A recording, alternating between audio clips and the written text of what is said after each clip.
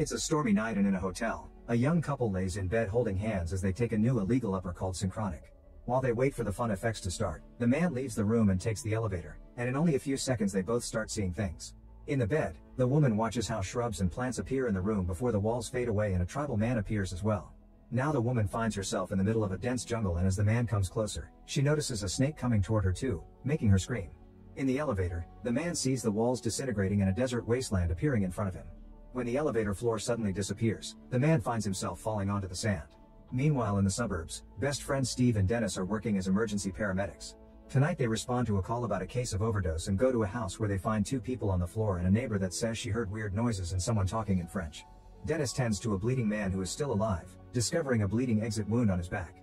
Steve tends to the overdose victim and accidentally gets pricked by a syringe before he injects the girl with medicine, making her wake up. The police soon arrive and find a wrapper for synchronic, concluding that this is simply a result of addicts attacking each other. On their way out, Steve sees a copper coin on the floor and picks it up. While the duo takes the bleeding man to the ambulance, the cops find a bloody sword stuck to a wall. Sometime later, Steve and Dennis take a break during which Steve plays golf. He also examines the coin he found and sees the stamp date as 1721, which he finds curious. Worried about the prick, later Steve has himself checked for HIV, and the doctor recommends that Steve goes through a complete medical checkup. The following day, Steve goes to his friend's family picnic to celebrate Dennis's daughter's birthday. Steve sees Dennis' eldest daughter Brianna sitting alone on a boulder and decides to approach her, knowing that Brianna sees him as the cool uncle. Brianna tries to tell Steve about what she's currently going through, but she is interrupted by Steve's phone call. That night at work, Dennis and Steve make their way to the latest emergency, which includes somebody having burned to death. Officers inform them that they're unsure how the victim died because they saw no other signs of fire nearby. They did find an empty synchronic wrapper as well as an out-of-place doorknob that is melted. Some time later, Steve gets a brain scan at the hospital and discovers he has a tumor, which leaves him shaken. Afterward, Dennis and Steve go to their next case, which turns out to be the couple at the hotel. The woman has a snake bite on her knee and is in a state of shock, only speaking to mutter her boyfriend's name. They find another synchronic packet at the scene, and the animal control worker tells them they've searched for the snake to no avail. He also tells them that he recognizes the snake bite and it could have only come from a snake that hasn't been seen in the area for decades. Then Steve finds a bag from the shop where the victim got the synchronic. At that moment, the hotel caretaker tells them he heard a loud bang from the elevator shaft, so Dennis goes to investigate. When he opens the elevator doors, he finds the woman's boyfriend at the bottom of the shaft, dead but still looking happy about it. On their way to the hospital, Dennis notices Steve taking medicine more frequently. Steve meets with his doctor, who tells him that the tumor is cancerous and affects his pineal gland. There aren't exact numbers. Steve may have 6 weeks left or several decades. It depends on how he'll react to the medication and therapy. Later, Steve considers telling Dennis the news but decides against it. Dennis plays basketball with Brianna, trying to connect with her. He's worried that he may have become a little distant as a father, but Brianna tells him that she's not going through anything terrible. She's just worried that she still doesn't know what to do with her life. In the evening, Dennis meets Steve at the bar and gives him a lamp for his birthday. Then Dennis opens up about the doubts he has about his marriage, confessing he's unsure if being a family man is what he wants. He looks at Steve's lifestyle as a bachelor and can't help but feel jealous sometimes. Dennis chooses that moment to finally confront Steve about all the medicine he's been taking, worried that Steve may have an addiction, but Steve doesn't tell him about the tumor. Instead, he just says he can take care of himself. The next day, the duo arrives at a house party after another call about an overdose and they find two teenagers. One is dead on the floor and the other is speaking incoherently. They ask her if there are others, and she says a girl named Brianna was with them. Terrified to hear his daughter's name, Dennis calls his wife and learns that Brianna isn't at home, confirming it's his daughter who has gone missing. Now that a loved one has fallen victim to synchronic, Steve decides to visit the shop that sells it and buys all the remaining packets. A man sees all this and follows Steve to his car to offer to buy the synchronic from him, even offering much more than the store's price. However, Steve tells the man off and drives away. At Dennis' house, he and his wife are contacting the authorities and printing out flyers for Brianna. The wife is devastated, always thinking they aren't doing enough. That night, Steve is lying in bed with his dog Hawking when he suddenly hears a noise coming from the living room.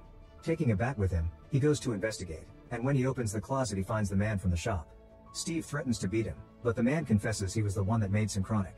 His name is Dr. Kermani, he works as a chemist, and he has been trying to buy back the synchronic that is being sold all over the country. His job consists of making synthetic uppers by changing the molecular structure of legal medications and turning them into something that mimics illegal substances. Synchronic was supposed to be a simple way to have fun, but he accidentally made something that allows people to travel through time. Apparently synchronic distorts the fabric of space-time, allowing people to cross to different periods. Because it impacts a person's pineal gland, adults with a developed pineal gland can only appear as shadows or ghosts in the past, but younger people with an underdeveloped pineal gland can travel entirely and even get stuck in a different time. Kermani has been spending his time tracking down all the synchronic to destroy it, and the shop had been his final stop. Skeptical, Steve tells him that he flushed the synchronic down the toilet and orders Kermani to leave. Believing all synchronic had been eliminated, Kermani leaves, but it's then revealed that Steve didn't flush the synchronic, he actually only threw them in the trash. The following day, Steve is at his chemotherapy session, and as soon as he finishes, he immediately feels the side effects and starts vomiting randomly. While he works, Steve is exhausted all the time. Suddenly Dennis gets a call from the hospital, informing him there's a missing supply of morphine. He immediately suspects Steve because he still doesn't know about the tumor and he has noticed the changes in Steve's health. Soon they get another call about a man with a broken leg, and when they arrive at the location, they discover the victim speaks a different language. They still start treating the man, and Dennis begins giving Steve instructions. This annoys Steve and he says he knows how to do his job, but Dennis replies he doesn't, implying Steve came to work after consuming morphine.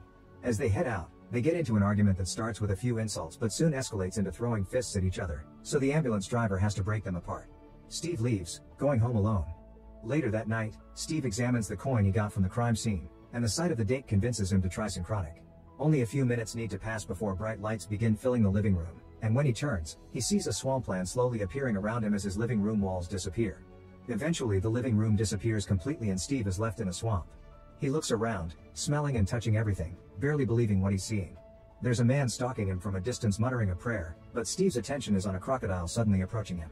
He backs away as he notices he's also starting to disappear, and at that moment, the stalker is revealed to be a Spanish conquistador.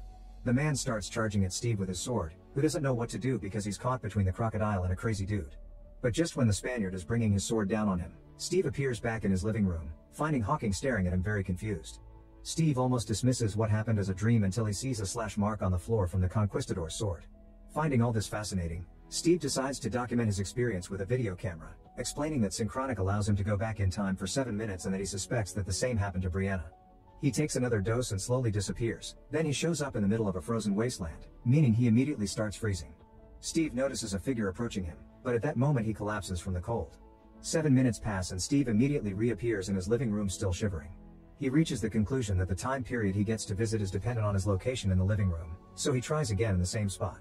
This time he puts on a coat and carries some firewood. When he shows up at the frozen landscape, he manages to start a fire and watches the figure approaching him and pointing a spear. When the person is close enough, Steve finally sees he's a caveman. He touches the caveman's spear, and once the caveman lowers it, Steve offers him a seat. The men sit across from each other for a moment while the 7 minutes pass and Steve slowly returns to the present. The following morning, Dennis and his wife are having more trouble with their marriage, because Brianna's disappearance has made their already existing problems worse. Meanwhile, Steve hears from the radio that Dr. Kermani has ended things for himself. Later that night, Steve thinks about the fact the paramedics found the copper coin, the sword, and the doorknob in the houses they visited, meaning he should be able to carry things too. Deciding to experiment, he takes another synchronic and as he starts disappearing, he embraces Hawking. He successfully brings Hawking back with him, but unfortunately they've arrived at a period where most of the population is incredibly racist. They've popped up in a house where a man chases them out, so Steve and Hawking run away, only to find everyone in the town looking at them in the same way. 7 minutes pass, but to Steve's shock, he doesn't disappear. He decides to return to the house where he and Hawking appeared in, taking another synchronic before sneaking inside. Sadly, the man discovers them and calls his friends, who appear in very infamous white drapes. Chaos ensues in the living room, and Steve gets separated from Hawking. As Steve tries to grasp Hawking's leash, the men are about to shoot Steve, but suddenly he reappears in his living room without Hawking. At that moment Steve hears Hawking whimpering and runs to the window, only to see Hawking slowly fading away. This incident helps Steve reach two conclusions. If 7 minutes go by and you are not at the place where you first appeared, you'll be stuck in the past, and he needs to grab the object he wants properly because he only brought back Hawking's leash. The worst part is that he can no longer retrieve Hawking because he doesn't have enough synchronic left. Afterwards, Steve decides to go to the university dorms where Brianna went missing. Earlier, one of the teenagers in the incident said Brianna was seen sitting at a spot before disappearing, and Steve tries to travel at that exact location. He ends up in the middle of a forest where several men conduct a ritual and mistake him for a spirit they've summoned. They immediately swarm him, and Steve begins running away in the direction he came from. Fortunately, he's able to grab a lawn chair and gets transported back to the present with no issues. At that moment, the teen who told him about Brianna shows up and clarifies that Brianna had wandered off. She didn't actually disappear from that specific spot. Sometime later, Steve meets with Dennis at a bar and Dennis confesses that he may be getting a divorce. He feels guilty about not fulfilling the promise he made to his wife on their wedding day and explains that she's loved him unconditionally, but he doesn't think he has been returning the love. He says that Brianna was the only one keeping their marriage afloat, and now that she's gone, he feels that nothing is holding them together. Steve then reveals that he'd exchange his bachelor life for Dennis's stable married life in a heartbeat, which surprises Dennis. Then Steve finally reveals the truth about his brain tumor, which leaves Dennis greatly upset. Steve tries to calm him down by telling him he's been doing chemotherapy, and the two reconcile, prompting Dennis to reveal that it was actually their ambulance driver who had been stealing the morphine. Later at a cemetery, Steve shows Dennis video footage of the evidence of Synchronic's effects, which leaves Dennis worrying about Brianna being stuck in the past. Then Dennis realizes that Brianna may have left a message for them to decipher in the present, which makes Steve remember the small boulder at the park where they had sat together. The duo rushes to the boulder and finds only one word: always. This must be where Brianna disappeared, so with only 2 pieces of Synchronic left, Steve decides to go back for her. This time Steve gets transported to the American Civil War, and there are bombs and gunshots going off all around him. Steve immediately runs to a bunker and finds a mound of dead soldiers as he keeps calling out to Brianna. He has no choice but to crawl through piles of bodies until he finally hears Brianna calling him back. The two of them finally reunite and Steve gives Brianna his last Synchronic, explaining that they have to reach the boulder in 7 minutes or else they'll be stuck in the past forever. The duo starts running toward the boulder, only for Steve to get shot. Brianna has to help him move, but at that moment a random soldier appears and calls Steve a slave as he holds them at gunpoint. This causes Steve 7 minutes to run out, meaning he's stuck in this time period. However, he still can save Brianna, so he makes a plan. When he sees mine in front of the soldier, he baits the man to get him to step on it, but unfortunately the soldier steps over it as he gets ready to shoot.